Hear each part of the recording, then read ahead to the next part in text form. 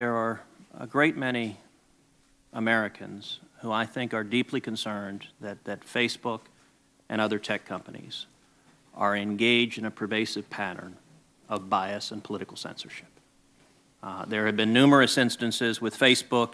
In May of 2016, Gizmodo reported that Facebook had purposely and routinely suppressed conservative stories from trending news, including stories about CPAC, including stories about Mitt Romney, including stories about the Lois Lerner IRS scandal, including stories about Glenn Beck.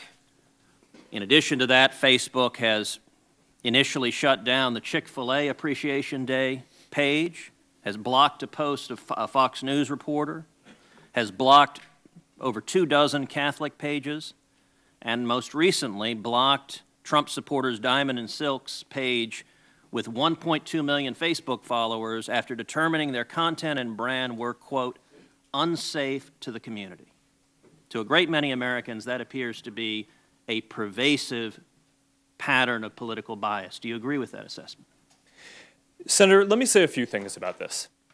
First, I understand where that concern is coming from because Facebook and the tech industry are located in Silicon Valley, which is an extremely left-leaning place.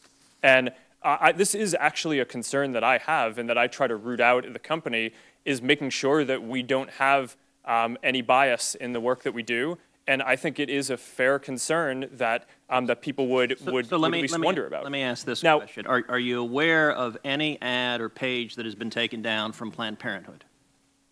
Senator, I'm not, but let me just... How about MoveOn.org? Sorry? How about MoveOn.org? I'm not specifically aware of those. How about cases. any Democratic candidate for office? I'm not specifically aware. I mean, I'm not sure.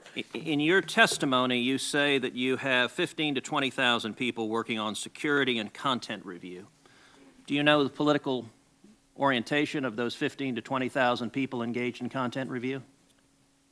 No, Senator. We do not generally ask people about their political orientation when they're joining the company. So as CEO, have you ever made hiring or firing decisions based on political positions or what candidates they supported?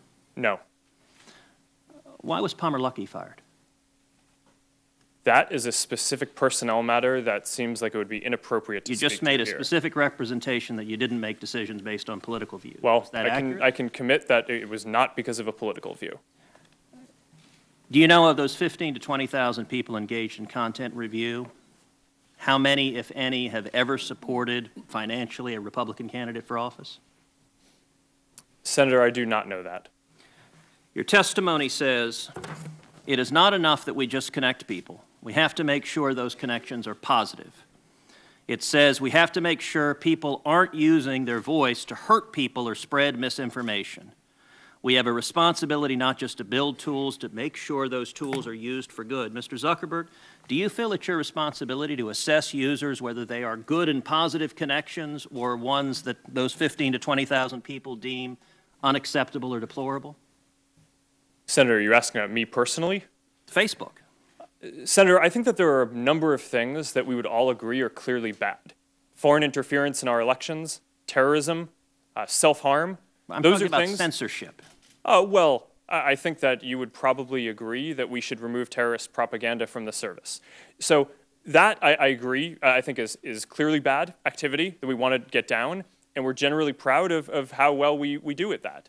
Now, what I can say, and I do want to get this in before the end here, is that I'm very committed to making sure that Facebook is a platform for all ideas. That is a very important founding principle of what we do.